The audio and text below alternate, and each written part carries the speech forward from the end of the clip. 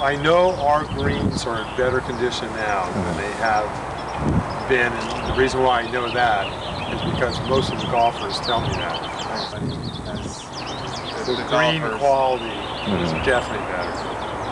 But we're also on an organic fertilizing program too. So yeah, that's great. Basically, I'd say down here we're probably 85–90% organics, and very seldom do we ever use anything non-organic, and it works. Right. So primarily it's greens and teas. Basically, for us, it's just greens.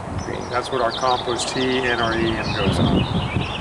And you have to have patience and just kind of stick with it a little bit. I mean, it's tough for some people, especially superintendents that are maybe in charge of country clubs where they have members looking over their shoulder every minute. But you just got to stick with it, and it works because we're not using anything. Most other golf courses, they put down fungicides and just for preventatives, and so I feel real good about that. We're not putting anything in the environment.